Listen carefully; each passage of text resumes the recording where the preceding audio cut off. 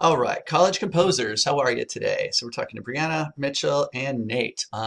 Three names I'm always happy to see when they're in my email inbox or when it's my turn to look at their work. So I went into this collaborative multimodal project with very high expectations, and I will be reading your reflections as soon as I'm done uh, with the all the CMPs so that I can see kind of how this all came together. But I mean, even with my high expectations, geez, you might have even exceeded them.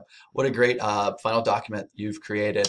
It's kind of hard for me to find stuff to want to build on, which I guess usually I've been doing sort of, a little bit of good news and a lot of less good news with these videos. So let me start off with the one concern I guess I had was that it was just a little bit on the broad side. You kind of you touched on, several topics somewhat fleetingly, but not really all that fleetingly. I mean, I wonder like what, sort of online shopping has to do with food delivery has to do with GPS. You know what I mean? Like finding a through line all the way from one subject to another was a little slightly tough, I guess, but not impossible. And given how solid the work you did with each subject was, it sort of it ameliorates any concerns that I have about, sort of being, a mile wide and an inch deep. I tend to conceptualize things the other way around. I like deep dives on subjects. And so maybe that's a personal preference that I can reconsider in light of such an effective final product. You did right by all of your subjects here. I found that the approach was very coherent.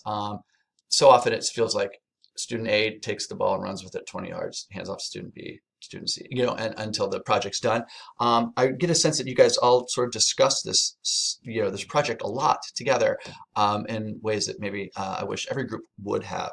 I mean, you generated your own video. I like my man catching the football and then the frisbee, and, then but the videos that were integrated beneath your narration, that's not something I ever get to see. I wish I could see it a lot more often. But that really, it seems like you had a really clear conception of what multimodality is, what it looks like, and what it should aspire to. It's very encouraging to see a group of students work so hard and to have their efforts turn out so effectively. You had music and you had narration, you had video, often all at the same time.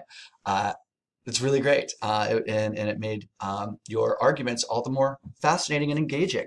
It wasn't just like, oh, now here's a 4-minute YouTube clip in the middle of our presentation. No, there were clips, but they were narrated over and they were put to work.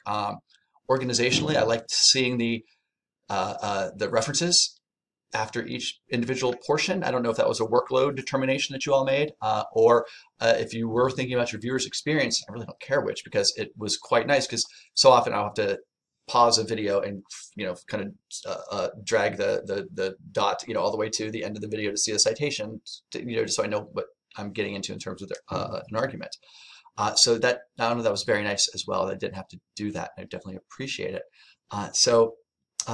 What else? I mean, all my notes are extremely positive. I've watched your video a couple times now, so I really thank you for your efforts, and you really made grading this one easy for me. This is an A. Kind of looks like an anarchy sign, doesn't it? No, this is an A CMP. I know when I see one, it's got everything I'm looking for, and it does so in a way that's engaging. And just for what it's worth, you've made me smarter. I'm going to sound smarter at dinner parties now, because I've learned so much about how scary online shopping is. For instance, I shop at backcountry.com a lot for my running stuff, and I just put a pair of compression socks in my cart. I haven't bought them yet. I'm thinking about buying them. And all of a sudden, those compression socks are all over my desktop. They're all over my Instagram feed, And so I kind of knew that stuff, but hearing it out loud like that, very effective stuff. So thanks for the nightmares, but thanks more for your awesome efforts. Thanks.